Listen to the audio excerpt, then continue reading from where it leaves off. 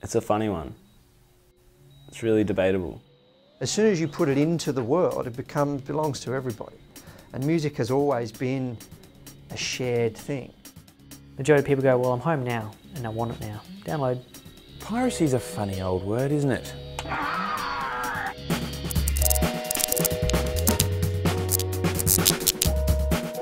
At first I was all like, oh, you can't steal money from the artists. Don't illegally download stuff.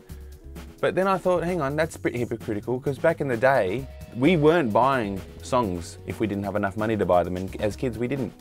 But we used to tape things, and I guess in a way that was a form of early piracy, despite the fact that we weren't making money from it. It used to be everyone jumping down the throats of people who were getting a CD and then burning it to another CD and then photocopying the cover and then selling it. That seems to be a bad form of piracy. But if you burn a CD from your friend and listen to it yourself, I think that's still piracy, not sure. But that doesn't seem that bad. To me, that's just someone who can't afford the music getting to experience the music. If my music was pirated, it's not a big issue for me because I'm aiming for exposure. I'm trying to get my music out there still. You can charge $15 for your CD and sell 30. You can give them away for free and get rid of 100. But that's 70 more people who are listening to your music. I would be actually quite flattered if someone wanted to steal my music. And if someone wanted to buy it, I'd be even more flattered. If you put the record out and somebody goes, I'm going to tell 100 people about this, and 100 people say, I'm going to give this record to 100 people, all of a sudden you've got this viral profile build internationally, and you put a show on and 600 people turn up, well, that's because your music was pirated.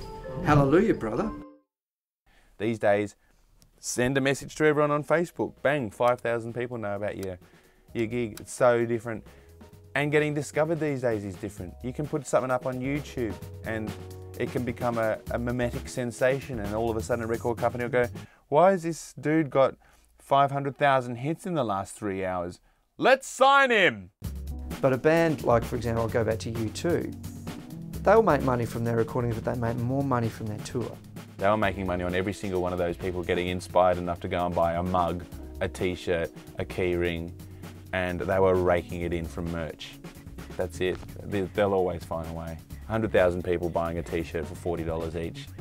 If you could do maths, you'd work that out. And of course, you know, if you're able to cultivate true fans, you might only have 1,000 of them, but those 1,000 true fans might be enough to sustain your ongoing career. I would be doing things like what Björk is currently doing, and she's realised, yes, you could sell the album, or you could make your album an app. She's just gone, what's the broadest market in the world right now? iPhone users. Let's make a record that people can buy on their iPhones. That's forward thinking. That's thinking about what's the technology that's there today, what's going to encourage people to not just download the album for free, but want to immerse themselves in it in a more, like, that's enticing to me. I want that. So it only hurts me if I don't adapt and find a way to survive. The great thing about today's world and social media is that they can take so much control back for themselves. And that to me is a fantastic example of just changing your mindset slightly, evolving with the times. Dudes are going to download it for free, so let them. Because once they've bought into you as an artist, you'll have them for life. They will support you. They will buy your albums instead of illegally downloading them when they're absolutely in love with you. It really doesn't faze me hugely, because the point of me being an artist is to perform to them and give them something. All that matters to me is if I can keep doing that. I don't think putting the shackles on the pirates is the best idea, no.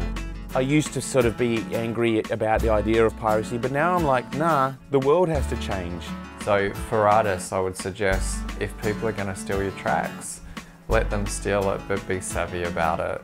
I say to the major labels, suck it up.